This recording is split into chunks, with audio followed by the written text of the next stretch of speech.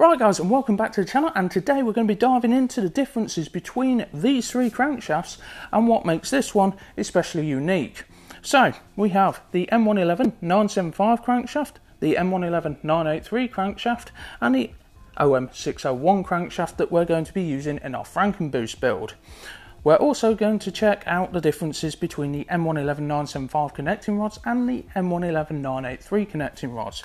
But first, I've noticed that about 80% of you still aren't subscribed, so hit that subscribe button and that bell notification so you're notified every time we upload some new content. With that said, like, comment and share, help us grow, help us reach more people. Let's get to it. So we are going to get into the weights of these crankshafts, but let's start with the stroke. So the M111 975 and the M111 983 EVO both share the same 88.4mm stroke, whereas our diesel OM601 crankshaft actually has 92.4mm stroke. And what this will do to an M111 engine with the 145mm M102 connecting rods will actually turn it into a 2.4 litre engine with a lot more swept area, so hopefully our compression ratio should be around 8.1 to 1 on our Frankenboost engine in theory. That said, the visual difference is quite apparent when you look at the counterweight on the M111 983 crankshaft. You can see that the counterweight is substantially smaller than both the OM601 and the M111 975, and this is because they actually lighten the rods on the M111 983, and we'll get into that shortly. I'll show you the difference because the difference surprised even me. Those of you that have seen the short will have already seen the difference, but we'll get into it in this video. Right guys, so we're now ready to start weighing the crank. So I already think that the M111 983 EVO crank is going to be the lightest based on the size of the actual counterweights. They seem to be a reasonable amount smaller than the OM601 and the M111 975 crankshaft. So we will start with that one and then see how the weights go up from there.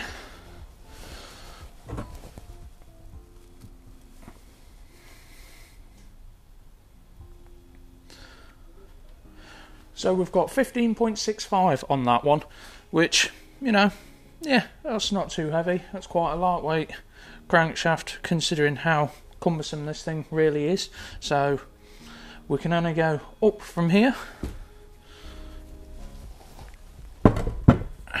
Now we'll do the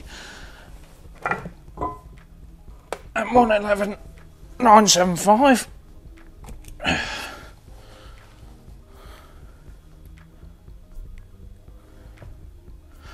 Well, my eyes must deceive me because we have exactly 15.65, which is bizarre because I'm sure those counterweights look smaller than these ones. Well, that's a shock. So the next one.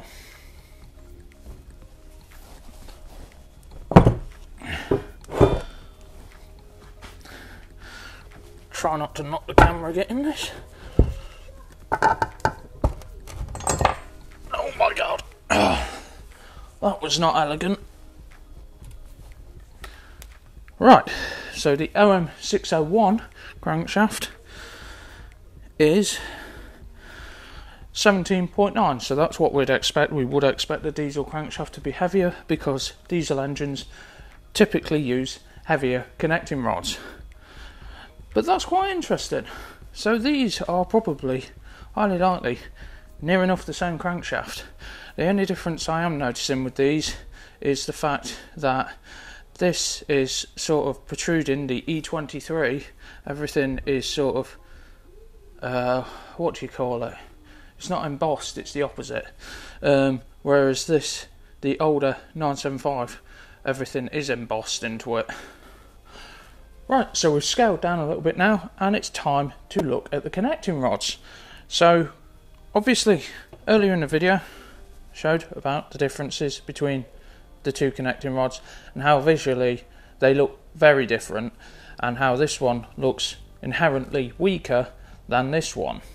So, that said, let's find out what these weigh.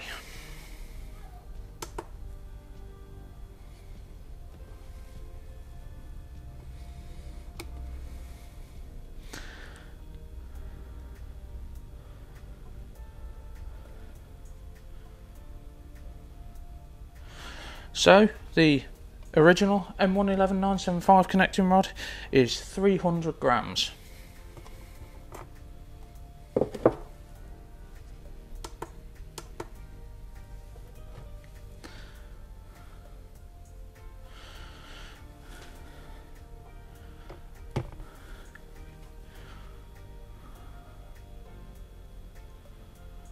The shorter M102 connecting rod is actually 319 grams.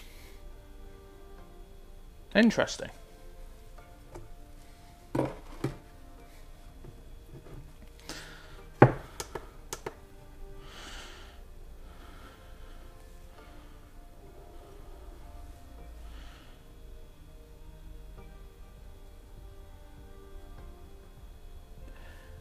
And the M111 983 EVO rod actually comes out as the heaviest connecting rod of all of them at 343 grams. How does that make sense? So what I believe has happened here is actually the chemical makeup of the compound makeup of the rod. So it may be made of a denser material than what these earlier rods are made from. But I am still surprised, and to be honest, you can kind of feel it.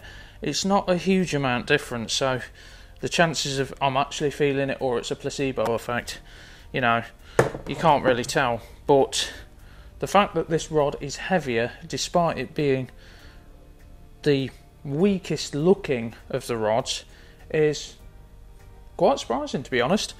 Did not expect that, and I'm sure you guys didn't either.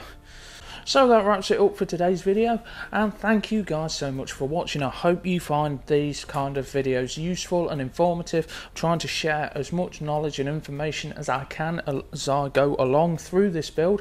I'm learning just as much as you guys are, but I'm trying to share it so you guys don't have to put in all the work. That said, like, share, subscribe, really appreciate it, help the channel grow. We have gained a massive amount of subscribers over the past 2 weeks, so that has been fantastic. Let's hope this trend carries on up, and if you guys find this useful, please drop a comment, and yeah, just drop a comment, share, do anything you can to help us out. We really appreciate it, and I'll see you in the next one.